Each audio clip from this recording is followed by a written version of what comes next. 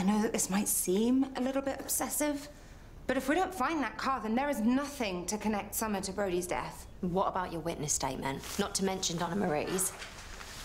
I'm just going to be painted as the jealous ex. And as for Donna Marie, well, she's hardly the most reliable witness, is she? Be lucky if she even turns up to court, and this case has to be watertight. Otherwise, Summer's just going to worm her way out, and she knows it. That's why she's sending me cupcakes and text messages. She's taunting me. Then let her. She'll still serve time for kidnapping me. Not enough, Lib. My grief is a life sentence, so she deserves one too. And what about what your kids deserve? Do you think this is good for them?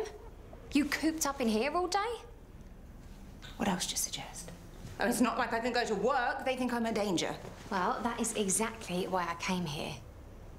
I think I know just how we can get you out of this rut. I'm going to speak to Sally.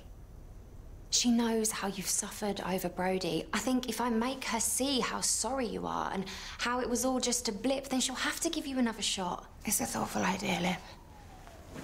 But it's a waste of time. Sis. I am not going to let you go down this rabbit hole. It just hurts so much, Lib. I have to get justice for Brody. And do it by making him proud. Fight to get your job back for him. For the kids. For me. Take the boards down and leave it to the police. Please.